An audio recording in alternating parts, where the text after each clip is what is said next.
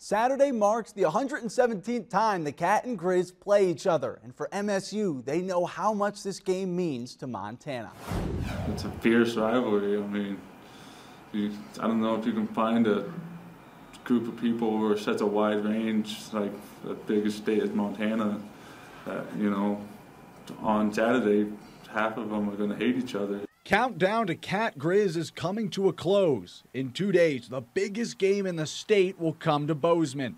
And for those who have never experienced the rivalry, this isn't a game that you can just hear about. You got to see it before you can actually realize what it means to the people of Montana. You know, someone from California or Texas come up here and be like, oh, okay, they're our rivals, but, you know, they don't really get it until they've experienced it. But for the 41 MSU players from the Treasure State growing up around the rivalry, they understand. And it's even bigger to suit up in it. It's just a different level when you're a fan and then when you're actually playing, you know, because you don't want to disappoint, you know, a lot of people.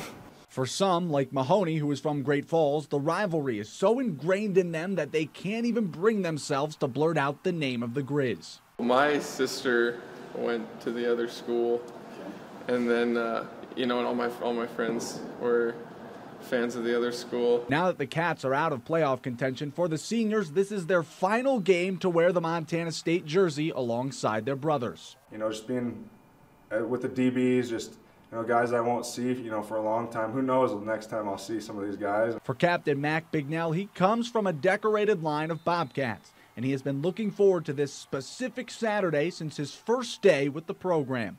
It's something I thought about since I was a redshirt freshman.